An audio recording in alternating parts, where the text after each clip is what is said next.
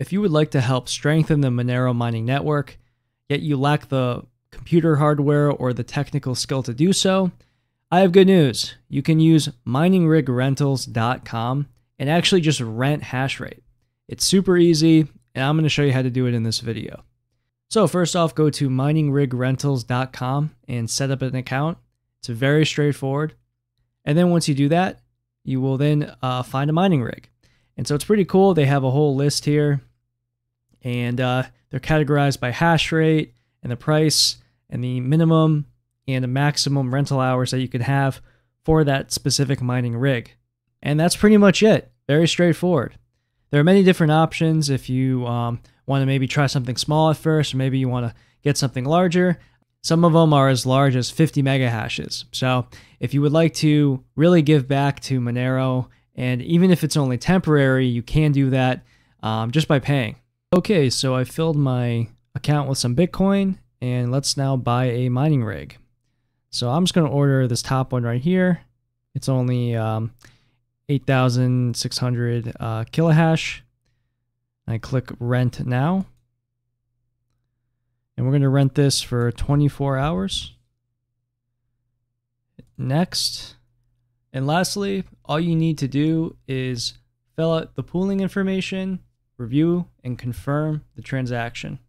So with your newly purchased mining rig, you need to direct the hashes that are being mined towards a mining pool. And what I did is I chose MoneroOcean as my mining pool, but you could choose any of the ones that are on this list, preferably one that doesn't have a lot of hash rate. So you don't want to choose a pool that's like in the top 1 or 2. So I chose MoneroOcean. And what I did here is I put in the pool host. So it's a gulf.moneroocean.stream:10128, which is the port.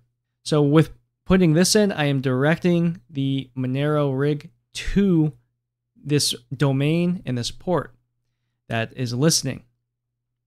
The next thing is I put my Monero wallet address in the worker name. Now this is different for every single pool, but for MoneroOcean, this is how it works.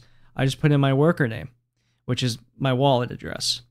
So then you copy that wallet address and go to MoneroOcean and search it. So that's what I did. I searched that wallet address and it came up to a page. So here I have the hash rate I am mining. And up here, you'll see the Monero that we've earned. Up until this point, I have not earned anything because I just started mining. Okay, but over time, as more Monero gets built up, I can then withdraw it to my wallet. Okay, so this is a really easy way to get hash rate and get hash rate really quickly. As far as your returns, probably not that great because mining Monero isn't that profitable to begin with.